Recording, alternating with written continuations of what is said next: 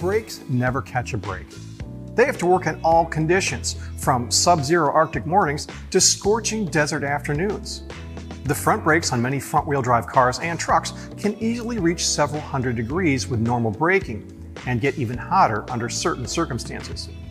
Riding the brakes in heavy stop-and-go traffic, mountain driving, aggressive driving, towing a trailer, or hauling a heavier than normal load can all increase the load on the brakes and the operating temperature of critical brake components. At these elevated temperatures, most chassis or general purpose greases intended for ball joints and wheel bearings can't take the heat and will either melt or burn off, leaving surfaces unprotected and unlubricated. Worse yet, the grease may contaminate the brake linings if it melts and runs off the calipers or drum hardware. That's why high temperature specific brake lubricants work best for brake system applications. Brake lubricants are specially formulated products that are designed exclusively for brake applications and nothing else. The chemicals in these products are compatible with all commonly used materials in brake systems. There are two basic categories of brake lubricants. First, there are lubricants that are designed to lubricate the guide pins and slides. These lubricants are contained inside boots and caps to keep a floating caliper moving freely. They may look like grease, but they are synthetic and might have lithium, silicone, or ceramic listed in the ingredients. These lubricants are also compatible with rubber, so they won't damage boots and bushings. The other category is boundary layer lubricants. These lubricants can be used in areas where two metal surfaces move against each other, including brake pad ears, abutment clips, and shims. These lubricants have high solid content and typically contain a variety of friction-reducing ingredients.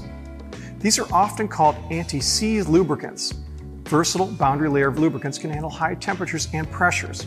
Some of these products are rated to withstand intermittent temperatures as high as 1400 degrees Fahrenheit. The main advantage of these lubricants is that they will not be easily washed away by water or attract debris. Some products can be used for both slides and exposed surfaces. Keeping the brake parts moving prevents noise. When a brake pad is applied to a rotor, it creates a vibration. That thin layer of lubricant between a brake pad and caliper or bracket can prevent that vibration from transferring to the caliper, knuckle, or strut. If vibration is transferred, it changes in frequency due to the different masses of the components. The change in the frequency of the vibration could cause noise in the range of human hearing. This is called force-coupled excitation by engineers. Here are some simple tips you can share with your customers for making the most of any brake lubricant. First, always read the directions on the side of the bottle or tube. Never use excessive amounts of a product. Too much grease inside a slide boot could cause brake drag as the grease heats up and expands. Also, too much lubricant can cause contamination of the braking surfaces. Use the product designed for the application. As every technician should know, many petroleum-based products are not compatible with the seal materials that are commonly used inside brake systems. Petroleum-based grease or oil should never come into contact with the rubber seals, pistons, or other internal parts in a master cylinder, brake caliper, or wheel cylinder.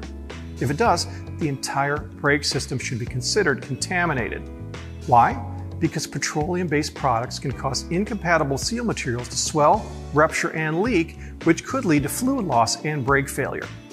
Help stop the vehicle by starting the brake job with the right lubricants. Thanks for watching.